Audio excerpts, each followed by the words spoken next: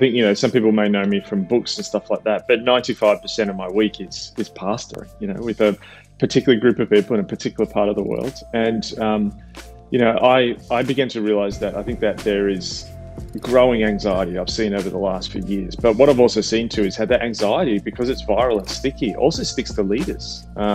There is a sense, particularly in American culture, of a certain stature that pastors and reverends and ministers had.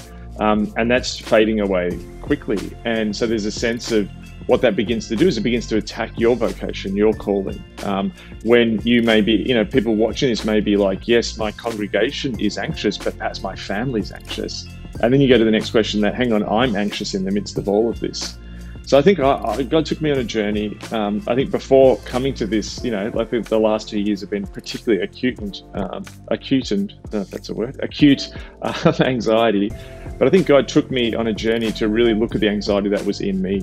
And a really helpful book that I read a few years ago that a mentor recommended to me was Edwin Friedman's book, Failure of Nerve, which the concept of a non-anxious presence he describes in that book. And the argument he makes is that leaders are ultimately non-anxious presences. That we often think of a leader as someone who's got the most charisma, the most positional power, perhaps is the best speaker.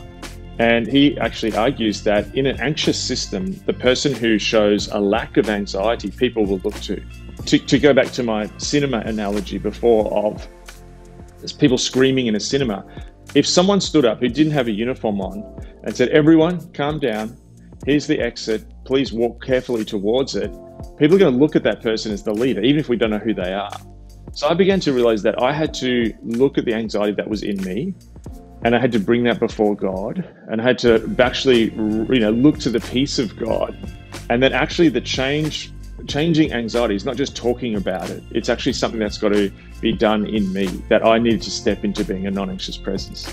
So I think learning that a few years ago and God taking me on that journey was something which I think set me up in a good stead to lead through the last 2 years.